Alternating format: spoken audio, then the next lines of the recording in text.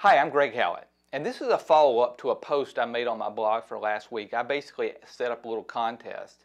I gave everybody a challenge. I said, take the first 4 bars of the hymn, Brethren, We Have Met to Worship, which sounds like this. 1-5-1-5-1. That's your progression that you would see in a hymnal. And I said, take that progression and make it better.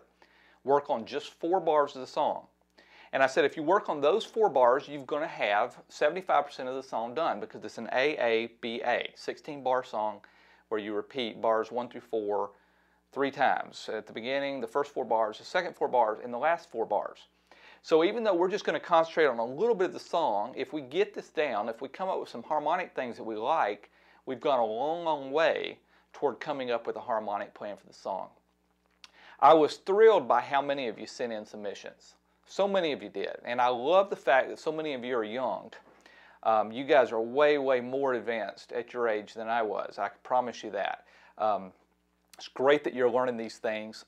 Very, very, very good stuff that came in. Now, let me go through. I'm going to pull some examples. I can't play all of them. If I don't play yours, it's not because it was good, and it's not because it was bad. It's simply because I pulled certain ones to demonstrate little things that might be helpful. In some cases, I'm going to use your work as an example. In some cases, an example of something good. And other times, I'm going to say, well, you know, I think it's okay, but we can improve it a little bit here and there. And we'll go through those things as well. Okay, so 3 basic categories these fell into, roughly. All 3 are good. The first level I would call minor key substitutions, which is the very, very basics of reharmonization. This is what you learn if you went to college and studied this kind of thing. This would be probably where you would start, if not end, quite honestly. And basically, they would talk about switching out a 6 chord for a 1 chord or a 3 chord for a 1 chord. And if you do that, you have a very smooth sound. It's something like this.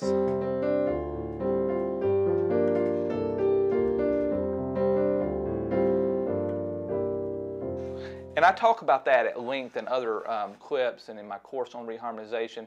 But basically all we're doing there is we're turning a 1-5-1 progression into a 1 minor 6 minor 2 5-1 progression. That's what we're doing. We're inserting some other minor chords that give it a very smooth, very tonal, pretty sound. And even though it's sort of basic, even though it's sort of where we start, I am not implying that I don't like it or it's simple, because I can promise you that this is what I do. I play a ton of this kind of stuff in my music because, first of all, it sounds so smooth. It's not over the heads of the people listening. People like that sound. It's a very, very nice, soothing, soft sound. And so if that's what you sent me, and by the way, most of you did. Most of what I got was that kind of thing. Kudos for doing it that way. It sounds great. Some of you would have done step progressions, maybe.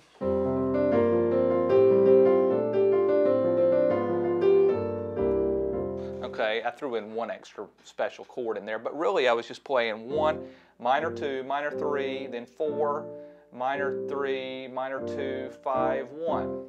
So sometimes, a lot of times, these minor chord substitutions are going to move in the circle of fifths, down by a fifth. 1 to 6, and 6 to 2, which is down a fifth, 2 to 5 is down a fifth, 5 to 1. You'll see movement around circle fifths by fifths. But one of the things that I teach is to move in steps as well, and many of you have taken that to heart, because I got a lot of that, of what I just played, where you go from 1 to 2 to 3 to 4, 3, 2, 1, which sounds great. Maybe some of you might have started the song on a 3 chord. So you hear the difference there. Instead of playing, you might start it on 3.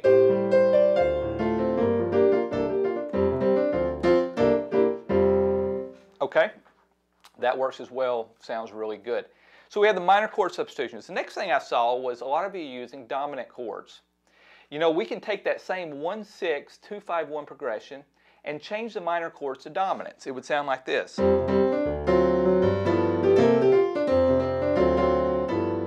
I shouldn't play it so rhythmically all of a sudden. Let me play it lyrically again.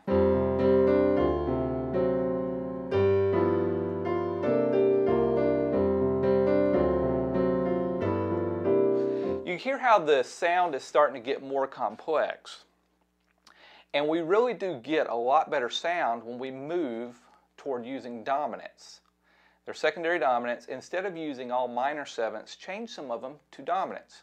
We call dominants the color chord because the dominant can have all kinds of interesting, very thick, complex sounds. Really think about, try to incorporate some of those dominants into your progressions. And then some of you, oh, by the way, before I go on, as soon as you introduce dominants, you have the ability to introduce tritone substitutions. And what happens there is you'll see that when people use a dominant chord, for example, if you're in the key of F and you play a D7, by definition of a tritone substitution, you can also play A flat 7 there if you want. It's a different sound, but it works. It'll just give you a little more complexity to your music. And some of you that sent in substitutions or reharmonizations use tritone subs as well. All right, and then the last level some of you went to, which is just you went a little bit above and beyond, and some really creative stuff that we'll talk about as well. Some of these really cool chords like this one. And we'll talk about those. But there's some really good stuff. So let's take a few minutes and walk through some of these examples. This first one came to me. This is in the last category, the sort of complex category. And by the way, I'm just playing your chords. I'm not playing it like you would play it, so don't hold it against me if I'm not playing like you would. I'm just going to voice the way I feel, and I didn't really practice this. So we're going to be sight reading and voicing on the spot, and don't blame me if I ruin your harmonization. But this was an interesting one. When I looked at it, I didn't really understand it, but I played it and I said, yeah, you know, that works. Here it is.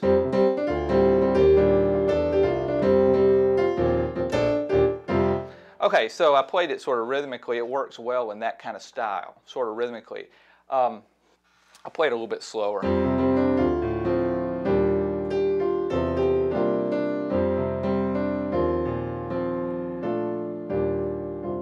Okay. Again, from a functional standpoint, functional harmony standpoint, I struggle here because I don't necessarily understand it. You know, by the way, there's a rule that I sort of follow. The overriding guiding rule for reharmonization goes back to Duke Ellington, a great jazz musician 60 years ago. He said, if it sounds good, it is good. And that's pretty profound. If it sounds good, it is good.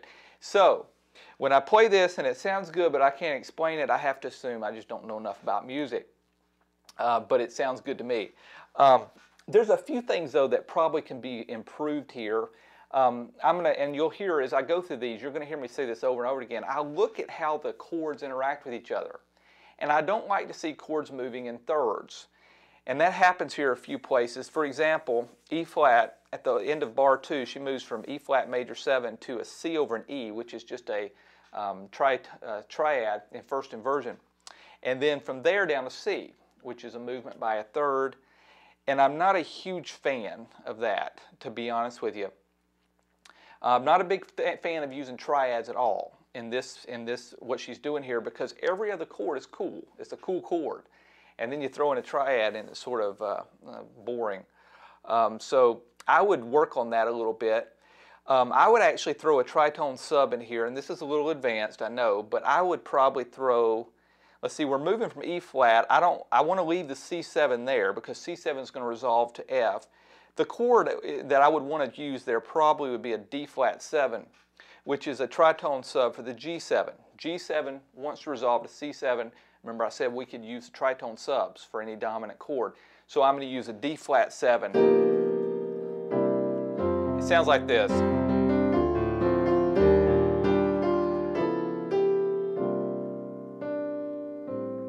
And then if you wanted, you could go, I went to A minor, but you could go back to F like she says.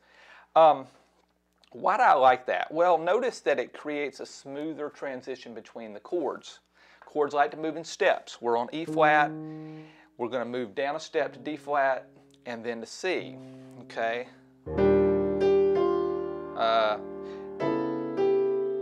And I really like the chord there.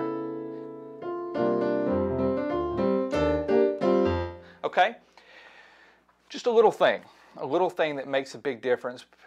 Over some of your heads, I understand that. It's a little bit complex. Probably should have started with something simpler, but maybe that'll help you understand a little bit at least how we look at this, how at least I look at it, which may be the wrong way.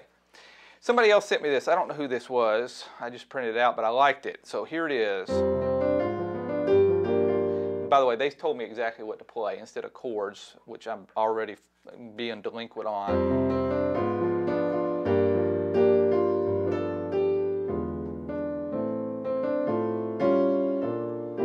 Okay, so let me give you the chords really quick. You go from 1 and then flat 3 diminished to 2, which, by the way, I love that sound. That wants to go right here. Beautiful, beautiful sound. Several of y'all sent that in. I love that chord, flat 3 diminished. I don't like this, though. I don't like where they're going from the G minor. I don't like that. I would probably change that, and I don't like where it goes either. From a G7 to an E7. Again, movement by a third, not a big fan. One of the things you could do there, play A7, resolve it to D7, and then G minor. So A flat, A7, down a fifth to D7, D7 down a fifth to G minor.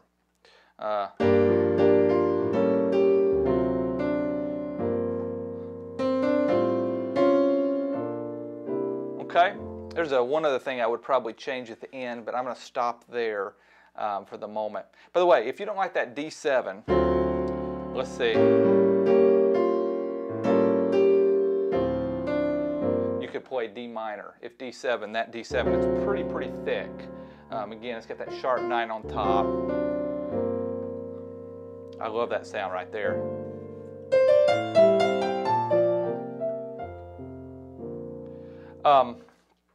That was pretty radical surgery there. So instead of going to the 1 chord or the F chord on bar 3, we're going to G the 2 chord instead. All right, more. Let's look at a few more here. Somebody sent in this. I'm changing it already. They start on a 4 chord.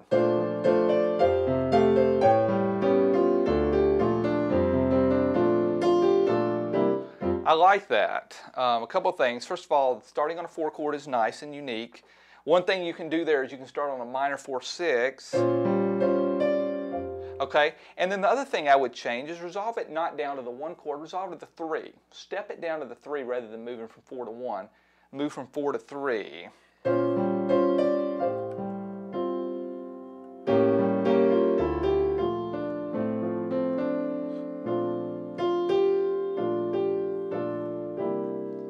Yeah, and I'm not a big fan of staying on the B flat for so long either in those last 2 bars. If you see that, you're holding out on B flat for 4 beats. There's some other things you can do there. For example,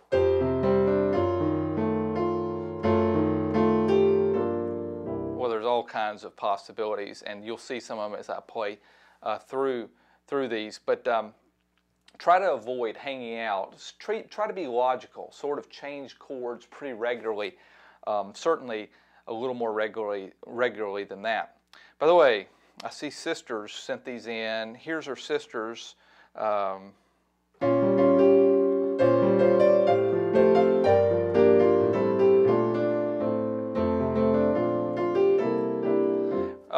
They start the same way. This one uses minor chord substitutions. The sister used a tritone. Rebecca used, not tritone, she used secondary dominants, or at least 1 secondary dominant, while the sister used, Lydia used minor chord subs. They're good, very good. Again, 2 things. First of all, consider starting on a minor 4, and then resolve down to the 3 instead of the 1. As a matter of fact, a really nice thing here you can do.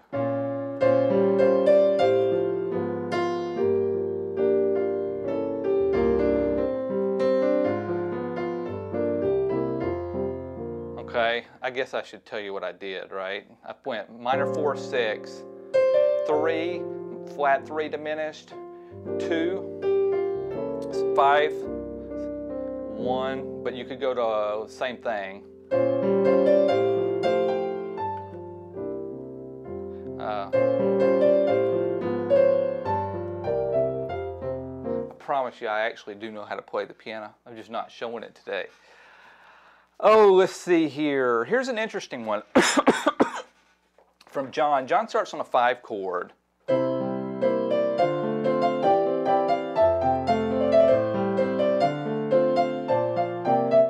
That would work in some settings. It would have to be a unique setting.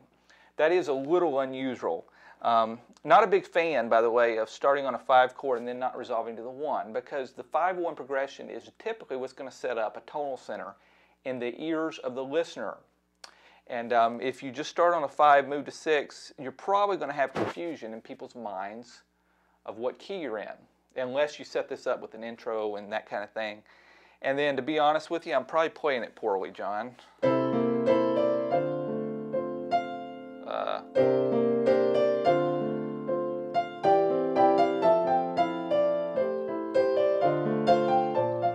I like the ending especially. You get that B flat, little suspended things going on there. Good job. Very creative. Daniel.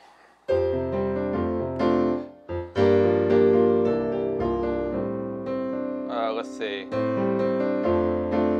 Okay, let me say this really quick, Daniel. It's good. A couple things. First of all, we could probably talk about the way you actually notated the chords. But I will say also, again, movement by a third is not a no-no, but I would really like you to avoid it.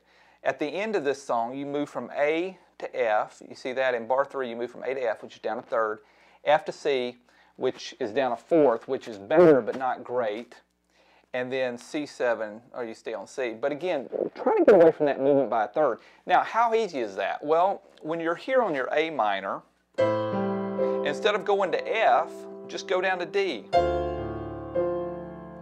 And then D down to G. Okay? Or if you want to get creative, you can.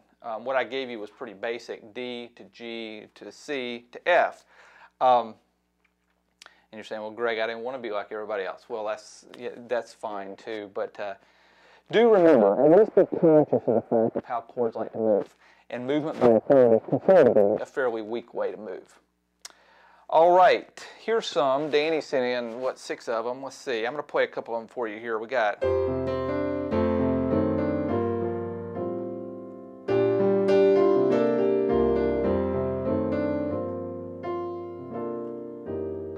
Okay, a couple of things I want to point out. First of all, tritone. That's a tritone sub for the C7. That's F sharp 7. That's an acquired taste. Some of you like it, some of you won't. If you don't like it, skip it.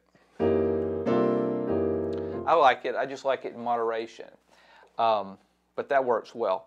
Okay, the other thing you will point out, we got this little movement in half steps. By the way, you could throw more in there too, Danny.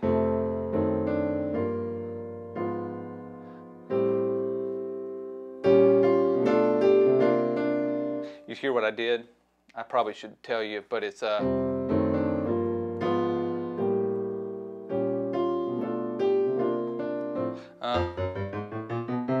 moving up by half steps.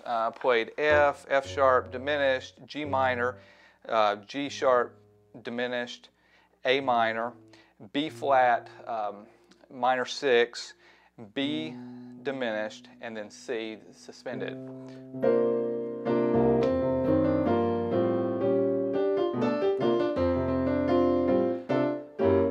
Okay, let's see what else we got.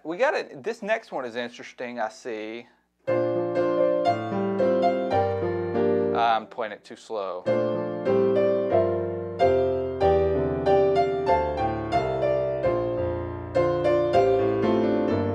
Here he has a very, very nice long stepwise movement down. It goes like this.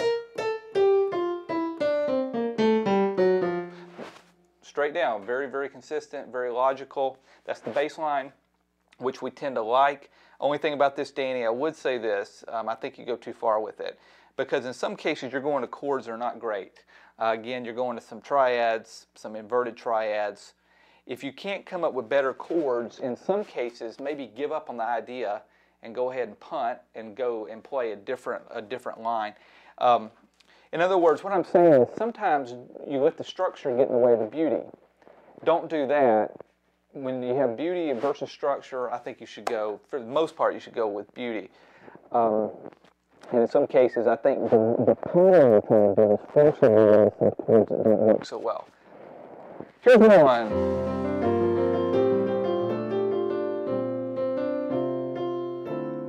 Okay, that's a nice one. Two things about it. First of all, hanging out in the B flat for so long, I'm not a big fan of. You can do something different.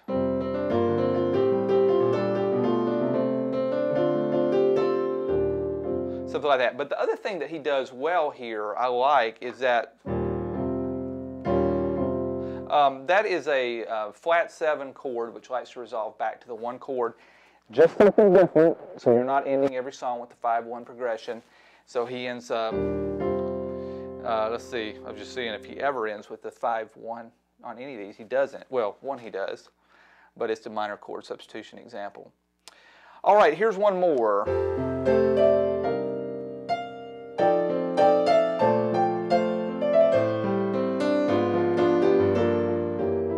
Okay, I like this a lot. There's two things he's doing really well here. First of all, he's got a B flat, and he's going to, which is a 4 chord, and he's going to insert a 2 of 5, a 2 of 4, and then a 5 of 4 in front of it. So B flat is the 4 chord, so he puts the 2 of 4, which is C minor, and then he plays the 5 of 4, which is F7. Okay, so you got this sound. Okay, so here it is again.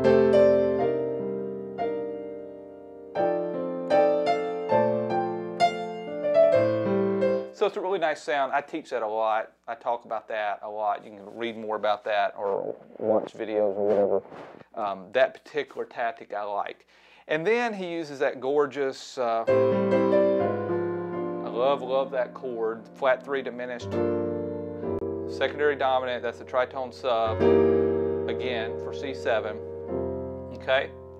So that's really, really nice. As a matter of fact, to be honest with you, I think that particular progression, if I was going to pick, I'm still trying to decide who wins this, but this would be probably, that one would probably be in the top 2. I'm trying to decide between that and one that's creative, very creative. But in terms of just logical, functional harmony, really, really like that. All right, so those are some, here's some that I'm playing around with. Let's see, this first one.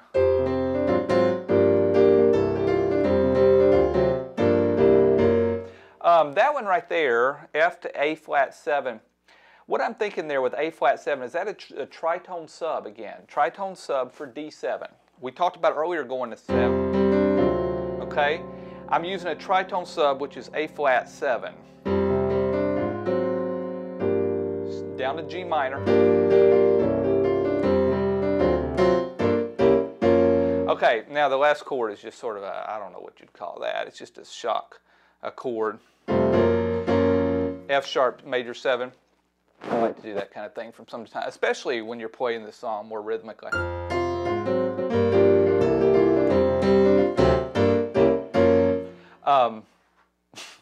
Can't explain it. I just like to do it. And then this last one, a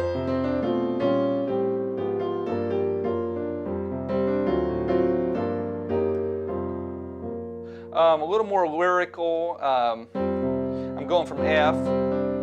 That's a flat, a sharp 4 diminished, half diminished, sharp 4 half diminished. Let's see. I'd probably play like that, going down to your flat, your 4 minor 6 chord, flat 3 diminished. By now you know I love that.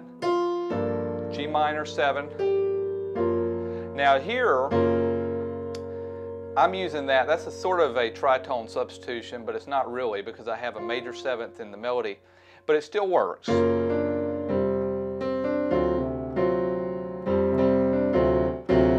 D7, probably, I don't know. That is a straight secondary dominant there, just like we were seeing earlier. Excuse me, tritone sub there.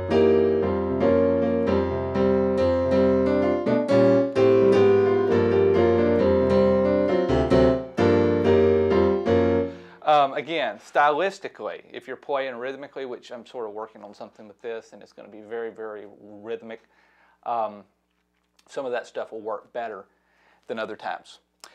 So those are some of your ideas, which are great, a few of my ideas. Hopefully you learned, if nothing else, you sort of got a feel for how we look at harmony and how it all works together. I'll see you next time.